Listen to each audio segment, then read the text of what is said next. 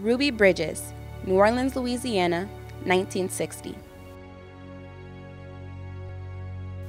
Dorothy Counts, Charlotte, North Carolina, 1957.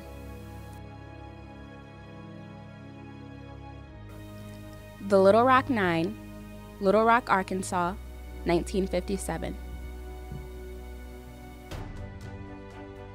James Meredith, Oxford, Mississippi, 1962.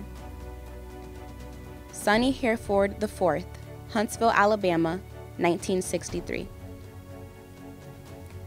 As civil rights leaders and activists began winning the fight against legal segregation in the Jim Crow South, these trailblazers emerged as heroes.